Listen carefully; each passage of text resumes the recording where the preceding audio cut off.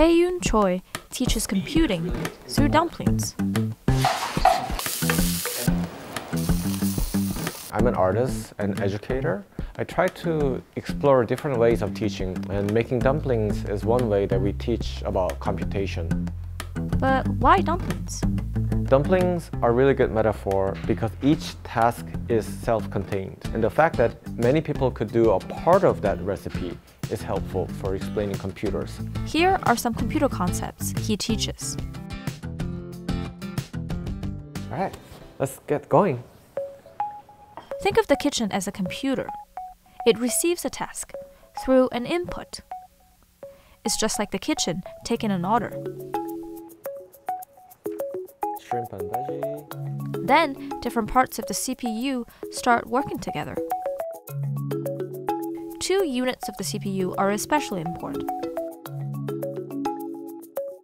The control unit knows exactly what's happening everywhere in this computer. But she's actually not gonna do the cooking, because control unit just tells everyone else what to do. They also get to eat dumplings, just saying. Yeah. Yeah, so control unit is commanding other parts.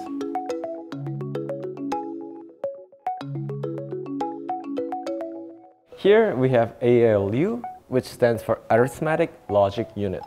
ALU basically add, subtract, multiply, and compare two bits of information. And she is the actual force behind cooking and doing the hard work. This process, or the cooking, is possible because there is memory. Memory is like these white plates that we're using. And each memory could either hold a recipe or the materials. So it's code or data. And when the dumpling is done, the finished dumpling could go back into the memory as well.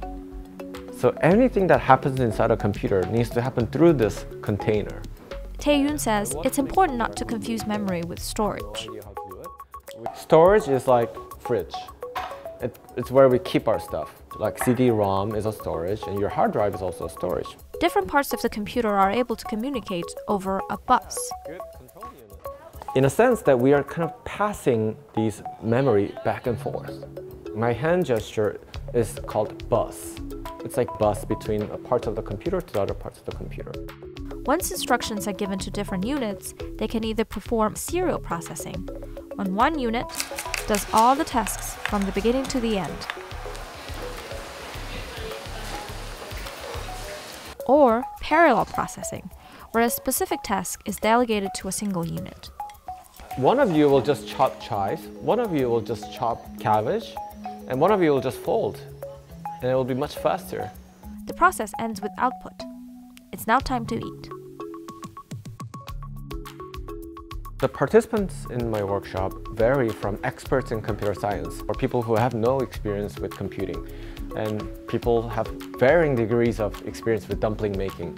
The goal of a workshop like this is to have delicious meal with other people, but also to think about technology and specifically computing as something very tangible. The dumplings came out good. Dumplings are usually very delicious.